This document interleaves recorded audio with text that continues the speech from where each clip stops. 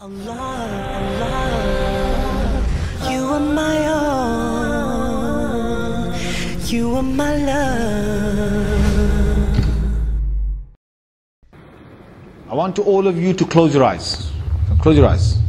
You're walking down your street and you're walking down, you're going to come home, you're going to relax, you're going to be with family, but there's certain people in your family that you're probably, whatever, you're not happy, but you're coming home. And as you're coming towards your house, you can see an ambulance outside your house. There's a crowd, your neighbors are outside, people in locality outside. So you start to jog and you're thinking, now where's this? Because it's right in front of your house right now, right in front of your house. And you can see a stretcher coming out of your house. The hospital people are bringing a stretcher outside your house, and you go up to that and you look at that, and you've only got seconds to see, and you see that that person in your family who you had grudges with is on that stretcher.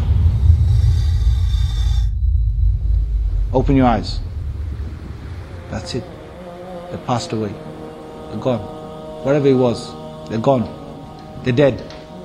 Your grudges, everything have gone. You're not thinking about. Are you thinking about grudges right now? Are you thinking about grudges right now? If it was your mother, if it was your sister, if it was someone who you had some grudge with, and that person passed away, and that person dead, and you never ever got the chance to talk about your problems to them, never got the chance to get their forgiveness or to forgive them, would you feel happy right now? Yes or no? Yes or no? No. Everyone's saying no. I want you to do one thing. Your sister, your brother, your sibling, your child, your parent, whoever they are, tomorrow they could be dead. Tomorrow literally they could be dead. Go home, my brothers, go home, my sisters.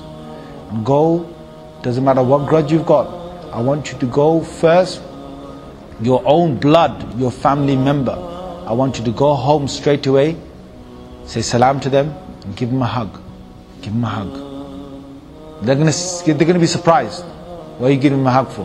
Give them a hug. I want you to sit down and say, if I died right now, or if you died right now, how will we feel about each other?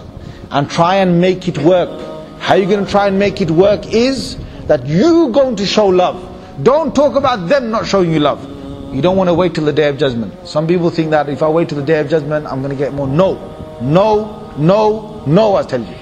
If you can get your forgiveness in this world, or you can forgive them in this world, you get a lot more than waiting till the Day of Judgment. That's clear in hadith. If you wait till the Day of Judgment, yes, you can sort it out there. And you can wait till Allah gives you certain reward from them. You can wait then. But the reward you will get, the greatest Jannah that you will get, that Allah has written for you, is from forgiveness in this world. If you can do that right now.